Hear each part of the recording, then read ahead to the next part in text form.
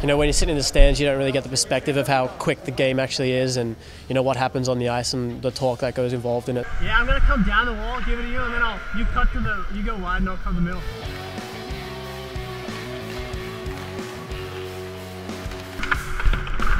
You know, it's something different. I've never done it before. So a couple of guys gave me a little wave, which was pretty good.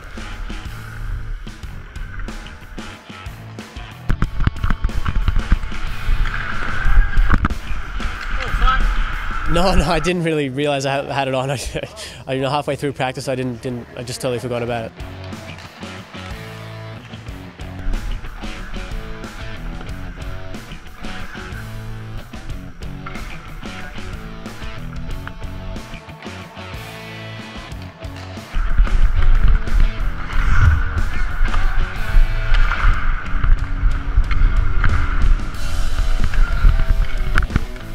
If I was a fan, it'd be probably one of the first things I'd love to see.